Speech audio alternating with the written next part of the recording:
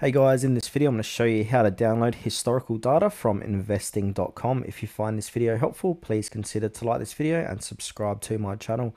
In saying that, let's just jump straight into the video. Alright, so what we can do is use the search bar for this demonstration. So where it says search the website, go ahead and search what you want to download historical data for. So for this demonstration, I'm going to use Ethereum USD. So I'm going to click on Ethereum ETH USD. So now I'm on the page for ETH USD, Ethereum US dollar.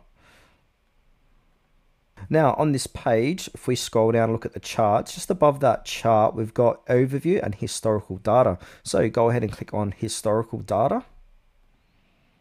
And then if we scroll down here, we can go ahead and download this. So we can choose the time frame. If we click on the little drop down, we can do daily, weekly, monthly, and then we can choose the date as well by choosing what date you want on these calendars, then hit apply. Then from there, simply click on download, and now you will need to sign up, but that's super easy. So you can continue with your Google account, Facebook, or Apple, or sign up with an email to continue with the download process.